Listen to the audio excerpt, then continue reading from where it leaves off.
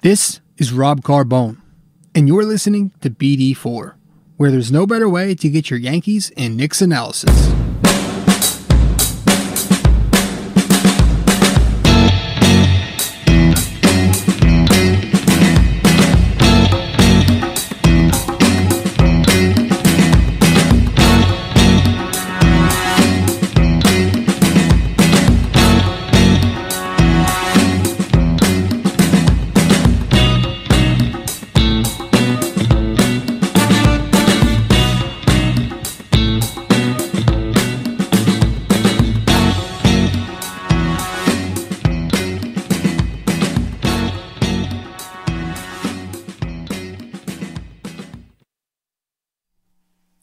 What is going on, guys? This is Rob Carbone coming at you with another episode of BD4, where there is no better way to get your Yankees and Knicks analysis than by tuning in to this podcast right here, right now. Before we begin, guys, I just want to make sure, if you haven't done so already, be sure to follow me on Facebook and on Twitter. That is at NY Sports Talk RC. And if you haven't followed me on Instagram, be sure to do that as well, at Rob J. Carbone. And also, if you haven't subscribed to BD4, be sure to do that also, which is at Apple Podcasts. It's on Google Podcasts. You can find it on Spotify, SoundCloud, Radio Public. The videocast is up on YouTube. And then there are plenty more platforms as well where you can subscribe to and listen to and download BD4. You can find all those platforms on my blog. My website is nysportstalkrc.wordpress.com. Find that page, and then you can find me on all of my platforms, and you can find my social media. So, just wanted to get that out of the way for you guys. But yeah, I mean, we're gonna do episode 78 tonight. The Knicks continue to sink, right? They suck so much, man. It's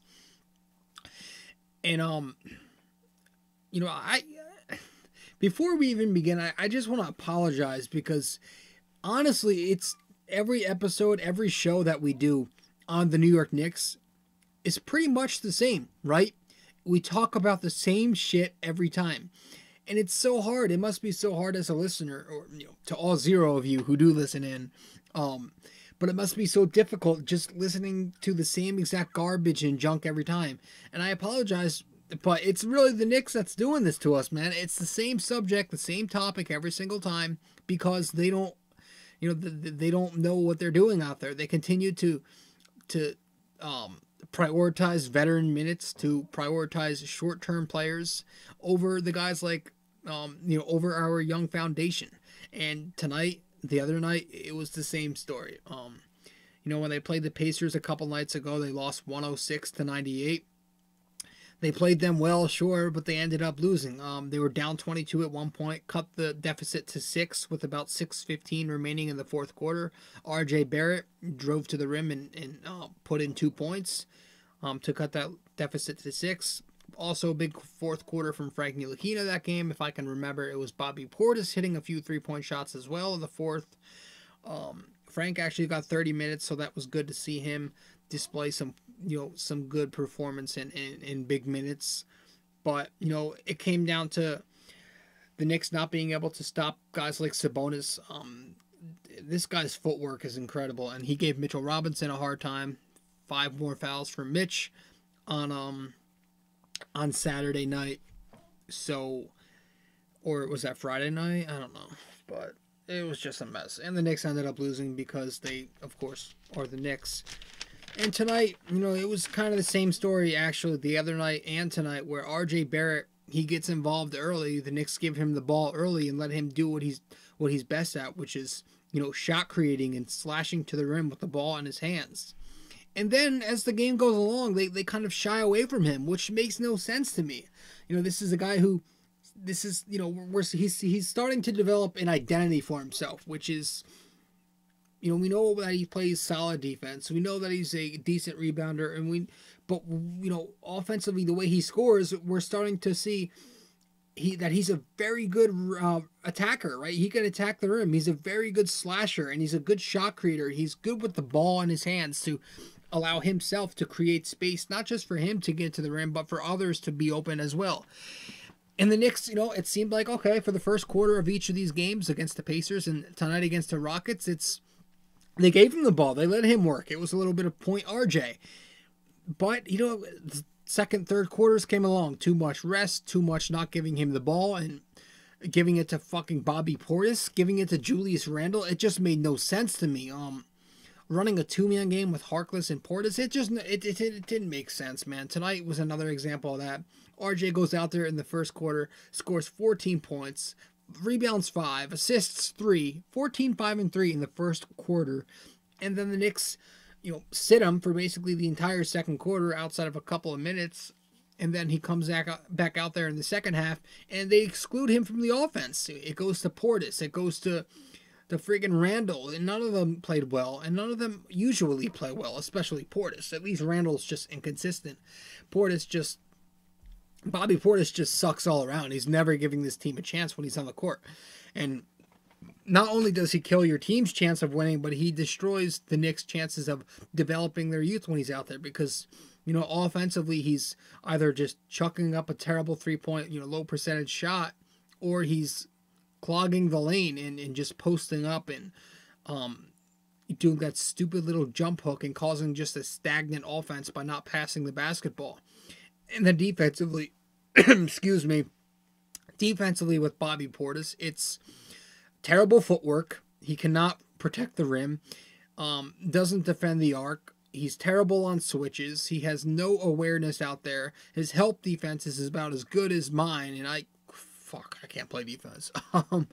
It's just so bad to watch this guy go out there, and the Knicks reward him for playing 25 minutes of terrible basketball every night. He's getting these big minutes every single night for playing bad, and then we're going to punish guys like Knox. We're going to punish guys like Ntilikina. Ntilikina was hurt tonight, but, on the norm. And we're punishing our youth for playing bad, but we're going to continue to throw our veterans out there every single day and just play them 30-plus minutes, 25-plus minutes, things like that. Why is that a thing? Why is that a thing when the trade deadline is far over with? Why is that a thing when the Knicks are not making the playoffs? Why is that a thing when these guys won't be here next season? Why is that a thing when you're one of the youngest teams in the league who is not going to do anything this season and have nothing else, no other goal but to prioritize your youth and try to develop them? Why are we doing these things when we're supposed to be letting guys like Damian Dotson grow? We're supposed to be letting guys like Alonzo Trier grow and take that next step. We're supposed to be starting our franchise cornerstone center in Mitchell Robinson. We're supposed to be treating RJ Barrett like the number one option he should be on this team. We're supposed to be doing all of these types of things, and we're not doing it. We're still out here. I guess Mike Miller's maybe trying to coach for his job. I guess the front office still has this delusional playoff mandate in mind. I don't know, but it doesn't make sense to me. So give RJ Barrett more ball time. Let him shot create. Don't just do it in the first quarter and then shy away from him. I know he got 19 shots the other night, and I know he got 17 more tonight, but he could be more efficient when he's taking these shots if he was involved consistently throughout and not just the first quarter where he's taking these shots, or not just, it's so annoying to have to watch the Knicks continue to do the wrong things out here. We got to give this minutes distribution thing. 25 games remaining, guys. What are we doing here? We're 75% done with the season, and it's I don't know. I mean, it's what are we doing? I don't know. It's time to call guys like Iggy up. And you know what? If we're going to talk about how bad Kevin Knox is, send him down. Send him to the G League. It doesn't hurt to work on his game. At this point, he deserves to be playing every day, right? He needs to be playing. Not deserves, but he needs to be playing. Somebody like Kevin Knox needs to be on the court consistently. He shouldn't be having these games where he's, iced in the second half, or these games where he's only getting 10 minutes, where he's only getting 1 to 2 shot attempts, sometimes 3 or 4. He needs to be getting 30-plus minutes down in the developmental league and playing for Westchester, having a chance to actually put up some numbers and get his confidence up, because if he goes down there and he produces, it's good for his confidence. And then we can see what he needs to work on, what he doesn't need to work on. And maybe one day in the future he comes back up ready and he looks much more polished, much less raw. And everything kind of comes to him where he's not forcing the action anymore. So I think somebody like Kevin Knox should go down, and somebody like Iggy should come up and take somebody like Portis's minutes, because that makes so much sense. See what you have in Iggy. Is he an NBA player? What kind of NBA player will he become? Will he become a Joe Ingles type? Give him some minutes. Kenny Wooten, it's time to call this guy up. Maybe even Lamar Peters, but it's time, you get the point. It's time that we prioritize our youth and stop having this delusional playoff mandate. It's about time we do the right thing, because this rebuild process is not going to go anywhere but down if we continue to do what we've been doing the entire season here. We're going to take a quick commercial break and we'll be back, guys. All right.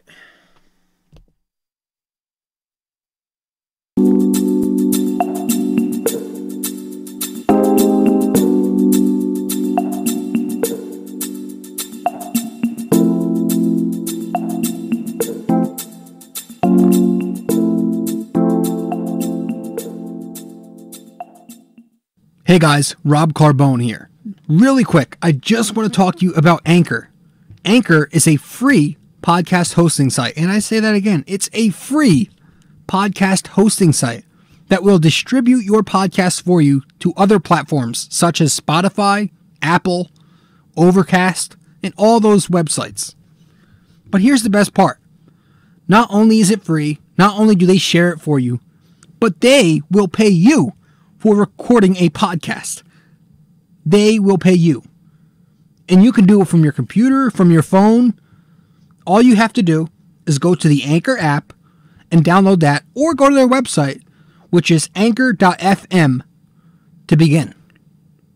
It's everything you need. It is so convenient for podcasters like myself. So please, guys, go download the Anchor app or go to their website, anchor.fm, to begin. See you there.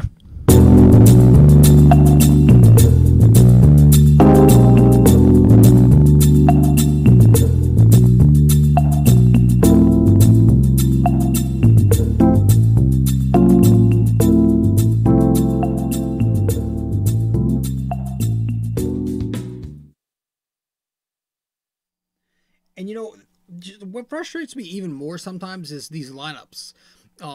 Not only are we excluding our youth here, but even when we do put our young guys out there, it's never with the right pairings, right?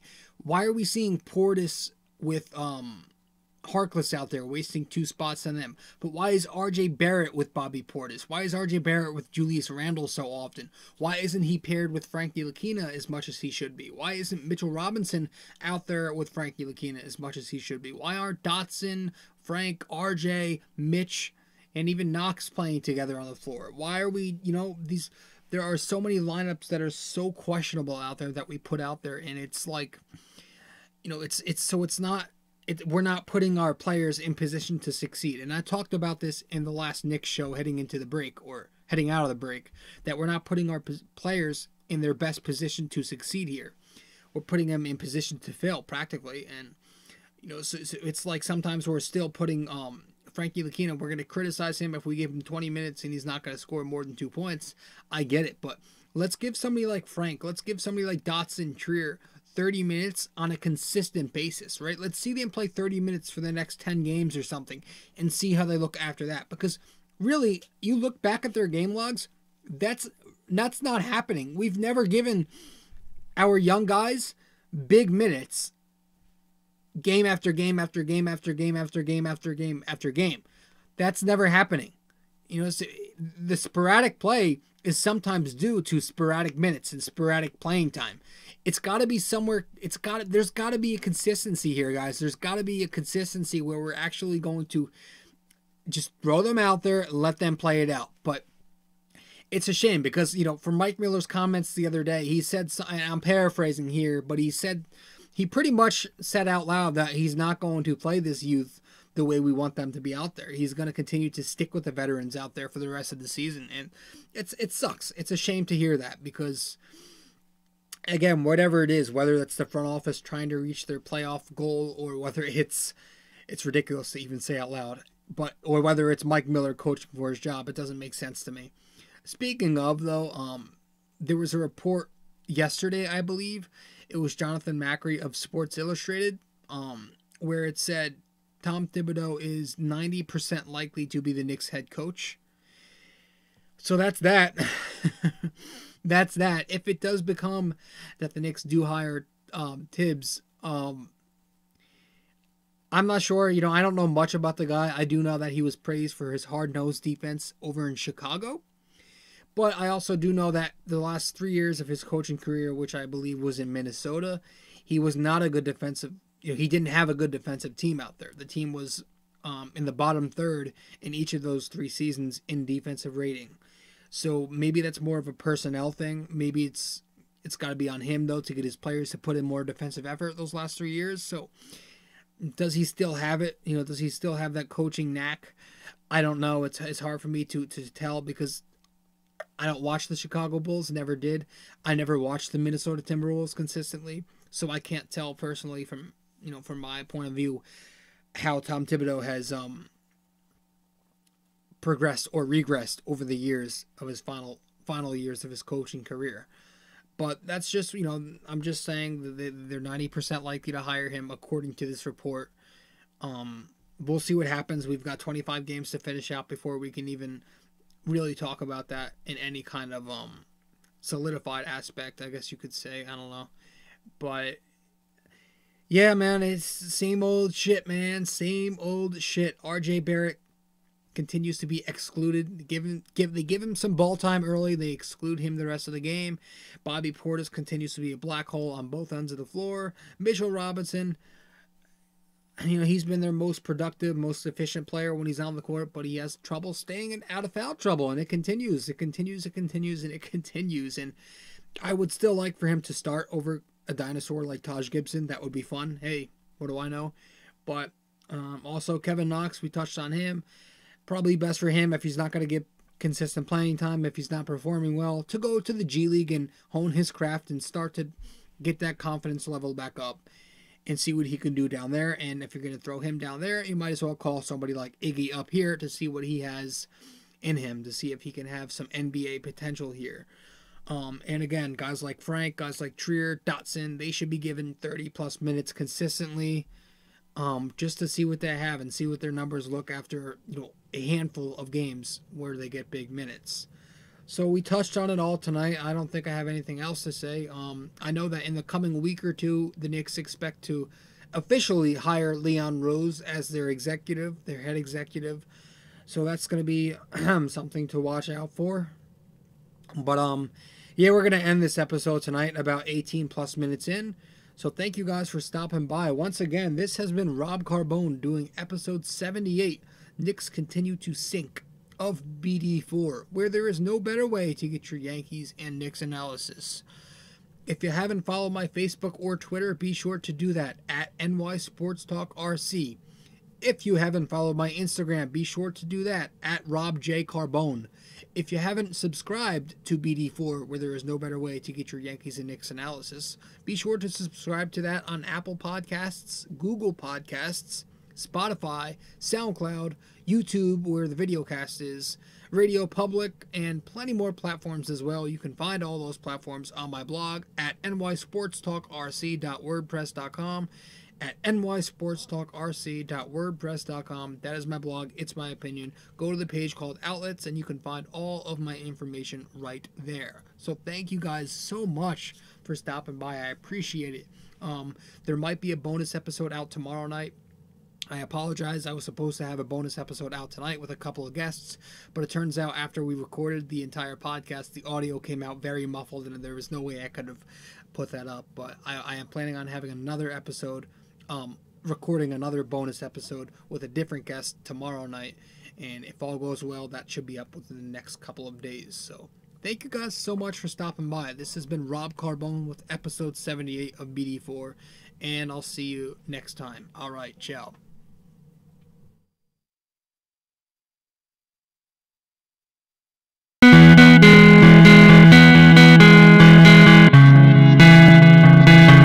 hey, we hope you enjoyed the show. And if you did, be sure to leave a like, comment, subscribe, share, and all that fun stuff.